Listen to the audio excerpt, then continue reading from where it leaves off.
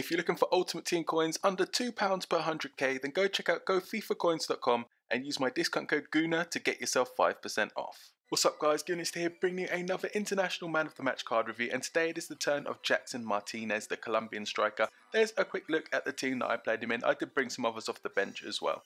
And guys, if this video can get to 150 likes, that would be absolutely amazing. And also make sure you follow me on Twitter.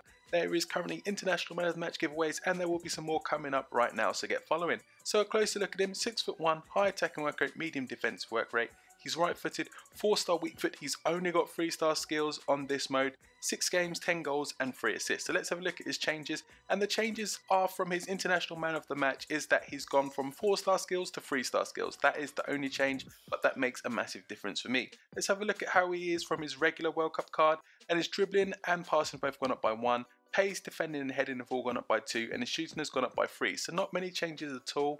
But we'll have a look at the in-game stats, and what you see is the standouts being his finishing, 93 finishing. You know, he's got some other things like heading, ball control, penalties, all in the light green. He's also got 91 shot power, so you know, and volleys at 92. So it's all about the finishing really. 6'1", 187 pounds what he weighs. He can only play as a striker, and again you see the 3-star skill moves. So we have a look at the physical attributes, and that's where he stands out. 89 strength being the standout there. He's also got decent sprint speed at 86.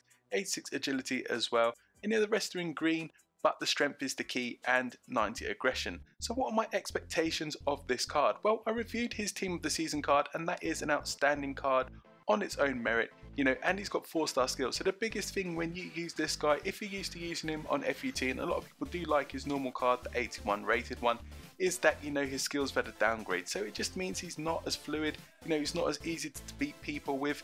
You know, he's just not the same player basically, and I noticed that he didn't seem, you know, fluid on the ball. He didn't seem to be able to beat defenders. He didn't even seem that clinical in terms of finishing. He had great movement and he's a natural poacher, but in terms of the amount of shots that I had compared to ones that went in, he didn't seem to finish what I expected him to. That saying though, he is a decent striker. He's great to use. He's absolutely fantastic in the air, absolutely unreal in the air. He just wins headers all day long. Even though he's only 6'1", he, like, when he's in the air, that jumping ability, it feels like he's 6'5" or something, because he just gets his head onto the ball.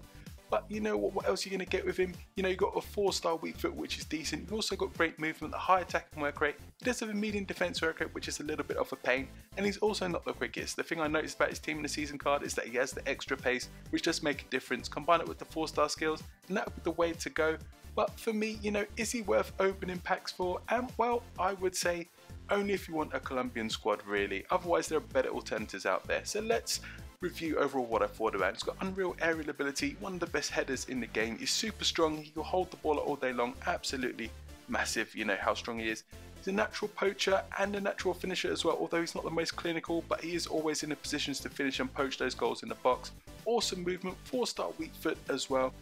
That downgrade though to 3-star skills is a killer. That medium defense work rate means he's a little bit sluggish sometimes, and also he's not the quickest. But for me, it's one of those players that when I used him, I thought, you know, he doesn't play that well, but he always seems to be in the right position and score you goals. So he's one of those kind of guys. Not spectacular, but will always get you a couple of goals if you need them. So overall, I give him an 8 out of 10. Hope you enjoyed this review, guys. If you did, leave a like below, comment, subscribe, and as always, thanks for watching.